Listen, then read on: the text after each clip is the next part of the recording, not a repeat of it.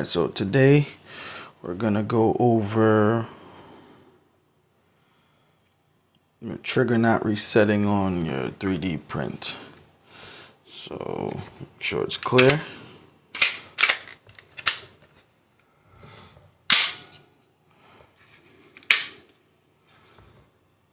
Now you try to reset it. Doesn't go. There we go.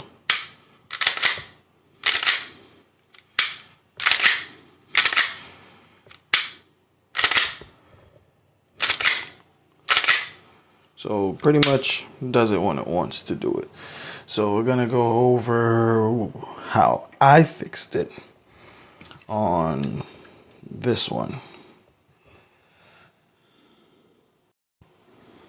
So for this 3D print, you can see it's clear. Good. Resets every time.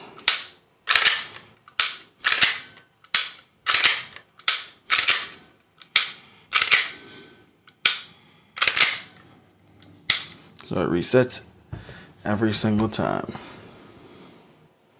Alright, so what I noticed was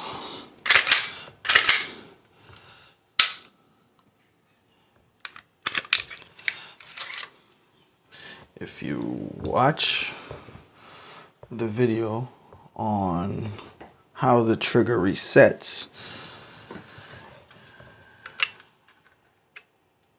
you'll notice that in here the crucifix is what you need to pull forward to reset the trigger. But what's happening is it's not catching for this one.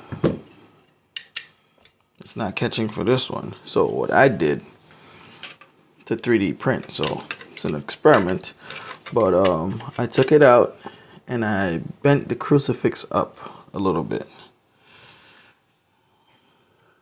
I took a pliers and I bent the back of the crucifix up a little bit, so that way when you're resetting the trigger,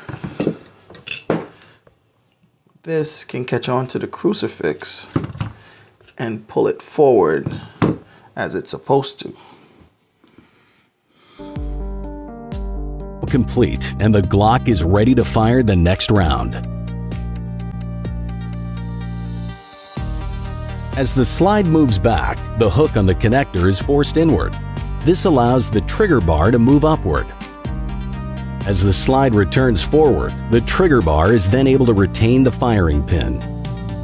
Releasing the trigger allows the connector to move back into place, again enabling the downward movement of the trigger bar. Okay, so I just took it apart off camera, bent it up, and now, as you will see,